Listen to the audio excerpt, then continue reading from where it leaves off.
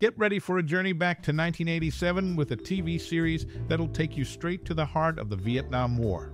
This show is no ordinary one. It's a roller coaster of emotions with funny, shocking, and downright sad moments that will keep you glued to the screen. Ever found yourself reflecting on a scene from a TV series long after it's over? Well, this one has those moments that linger. Is there a particular scene or moment that has left a lasting memory? Watch closely, and you might just find it.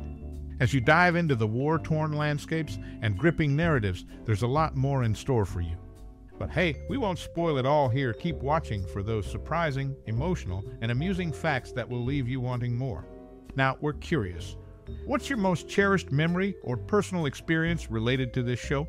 We'd love to hear your stories and memories. Drop them in the comments below. Your fellow fans are waiting. So, buckle up for a trip down memory lane with this series. The war might be over, but the influence of this show is timeless. Touted as a notable Vietnam War drama, Tour of Duty stands out as a television series that delves into the complexities of the 1967 Vietnam War. From its initial broadcast on England's Channel 4 to later reruns on Sweden's Channel 5, the show has garnered attention for its representation of one of the 20th century's most tragic conflicts. The first season introduces Sergeant Zeke Anderson, a seasoned veteran on his third tour, leading Bravo Company's 2nd Platoon. Following an attack on Firebase Ladybird, Lieutenant Goldman assumes leadership. The series, in the wake of the success of Plateau on, navigates through a forward base, punctuated by explosions and exploration of challenging themes. While it may lack the cinematic depth of its big-screen counterpart, the network show remains sufficiently impactful, considering the constraints of its time. The second season shifts focus to the impending Tet Offensive, relocating the platoon near Saigon. Notable additions include hotshot helicopter pilot Lieutenant John McKay, psychiatrist Dr. Jennifer Seymour, and crusading reporter Alex Devlin. The production transitions from Hawaiian tropics to California, attempting to attract a broader audience through the inclusion of female main characters and romantic subplots. However, this shift dilutes the show's original gritty and unfiltered portrayal of war on network TV.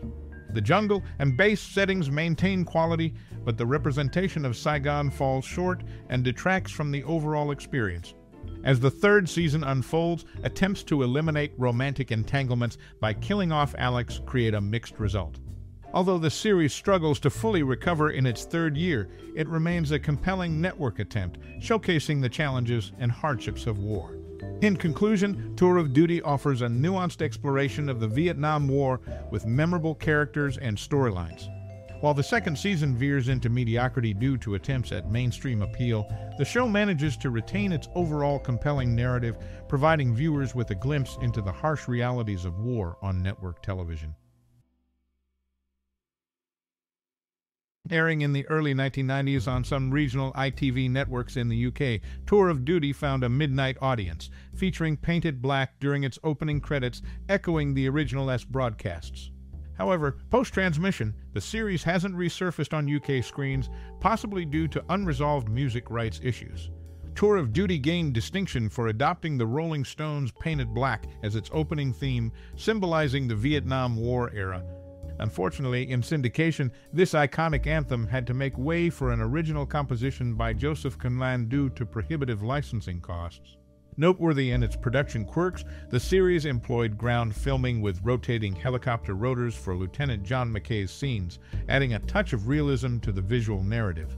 The choice of Painted Black as the series' opening anthem and the unique filming technique for helicopter scenes underscore Tour of Duty's commitment to capturing the essence of the Vietnam War, despite challenges such as licensing cost and creative adaptations. These elements contribute to the series' lasting impact, even in its absence from UK screens since the 90s. The TV series unfolds in 3 seasons, covering just over a year in the tough landscapes of Vietnam. A unique aspect is the short time frame, which is not common in TV shows. This deliberate choice gives a focused and intense look at the wartime experience. Sergeant Anderson rarely wears a helmet because his head is larger than his fellow actors. This small detail adds authenticity to the character and shows attention to detail in the series production. Seasons 1 and 3 start with short but interesting facts about the Vietnam War. These bits of information help set the context and historical background, grounding the story in the complexities of the 1967 Vietnam War. Throughout its run, the series changes settings and tone significantly. In the second season, new characters are introduced and attempts are made to broaden its appeal by moving the platoon and including romantic subplots. Although this shift dilutes some of the original gritty portrayal of war, the show still maintains its quality in jungle and base settings. A notable feature is the use of the Rolling Stones' Paint It Black as the opening theme, symbolizing the era of the Vietnam War. Despite facing challenges with licensing costs, the commitment to capturing the essence of the war is clear. In syndication, an original composition by Joseph Conlan replaces the original anthem.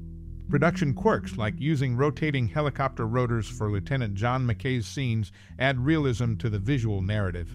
These creative decisions, along with the choice of the opening anthem, contribute to the lasting impact of Tour of Duty, even though it hasn't been on UK screens since the 90s.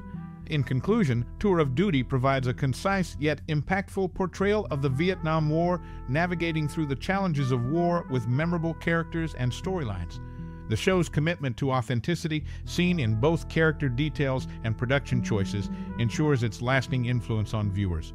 Inspired by the success of Play To On, the TV series takes a distinctive approach to the Vietnam War, capturing the harsh realities faced by soldiers in the conflict. Unlike many shows, it stands out for its concise portrayal, covering just over a year in the tough landscapes of Vietnam. This deliberate choice gives a focused and intense look at the wartime experience. One notable challenge faced by the series was the difficulty in obtaining licensing for copyrighted music. This led to the loss of rights to many songs used in the original CBS run, impacting not only the opening titles, but also requiring the editing of individual episodes. Songs from well-known artists like Jimi Hendrix, the Rolling Stones, Creedence Clearwater Revival, The Animals, and Bobby Bare were removed, altering the intended musical atmosphere of the show. In Season 3, the Studies and Observation Group, portrayed as recruiting from Special Forces outfits, deviates from reality. While operators like Franklin D. Miller, a decorated Vietnam War veteran with 7 tours of duty, did join SOG. From regular infantry units, the show exaggerates by depicting entire squads or units being wrangled into operations. However, the series acknowledges the heavy casualties suffered by the unit, explaining the recruitment of Goldman and his men as a stopgap measure.